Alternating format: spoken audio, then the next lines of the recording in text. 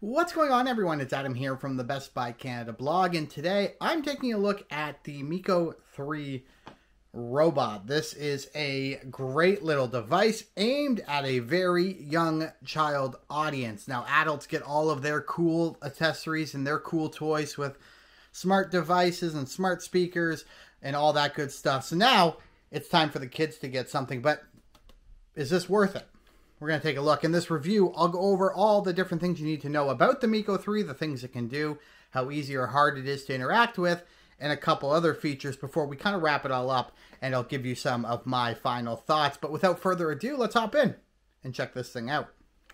The Miko 3 is really a great little device. The only thing I have to say about it that might come across as a negative is it's a little bit expensive. It is a smart device, though, and this thing is doing everything that your smart home is doing, your Alexa or your Google or your Siri. This does it. It can search things for you, look up things for you. It's educational. It's fun. It can play games. It moves around. There's a lot going on with this device. Most of the stuff is going to happen right here on this front-facing screen. There's also a big giant speaker right here, as well as a camera, because it can actually take a picture of your child and then recognize them for when playing games and things like that. Hello, Miko. Do you like me? You are my favorite friend. Hey, Miko. I feel really sad.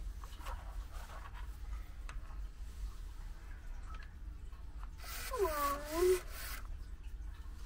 I hear you, Lachlan. Sometimes talking about it helps. Tell me, is it because of things happening around you? The device runs on two standard wheels on the bottom and then a rolly ball up front that gives it that front pivot. Very easy to use, very easy to set up. All the controls are right here on top. The most important control, in my opinion, is this little slide bar right here, which, when you move it, actually closes the camera. Now, you're not going to be able to see that probably on camera too well, but we're going to give it a go here.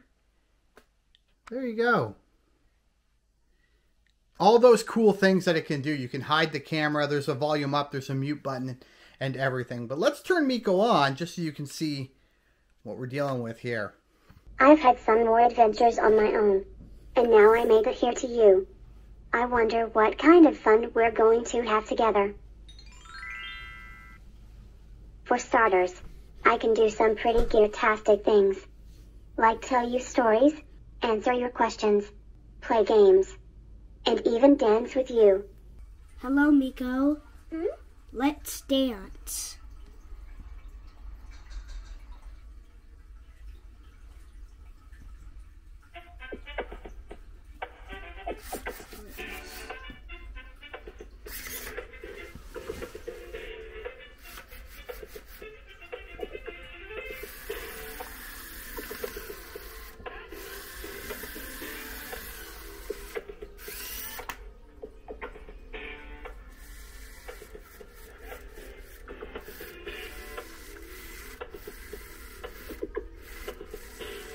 With your Miko device, you're going to be able to do so much stuff. It can play hide and seek with you, where you go hide in a 2-meter radius and it will come find you. You can do stories. You can get facts about animals. You can play games like tic-tac-toe and so much more.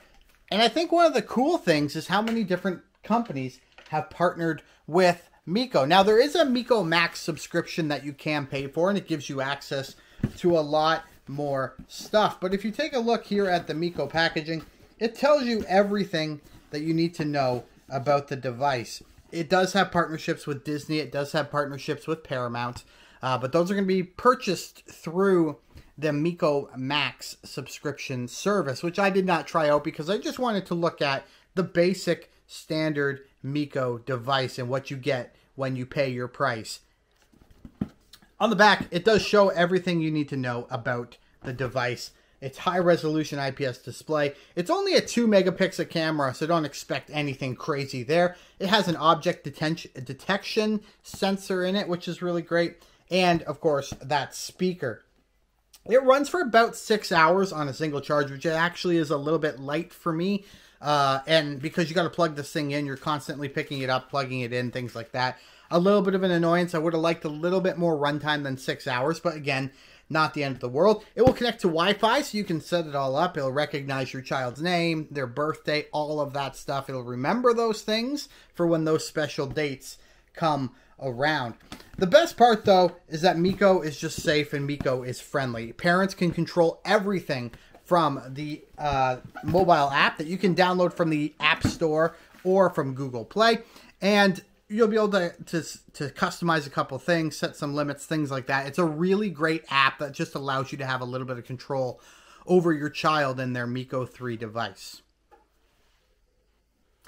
As I said off the top, I have very few complaints about this device. It's well made, it's sturdy, it charges with USB-C. A lot of my recent reviews, I've had issues with the micro USB. It's USB-C here, so that's not an issue. It just comes in at the price. My kids had a blast with the Miko 3. I've reviewed a ton of products over the last couple of years, and they enjoyed the Miko 3 so much. I think there is so much value here, especially in the games, the interactive features, the way they can interact with Miko. It is really your own personal little AI friend. It really is brilliant, the things it does.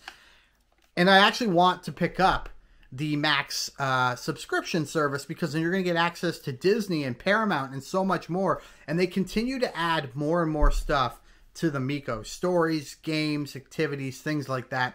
It's a great device. If you're looking for something and you're willing to pay that price of entry, I think your child, probably around 10 and under, I think is the suggested age range for this, they will probably love this device. My kids had a blast with it.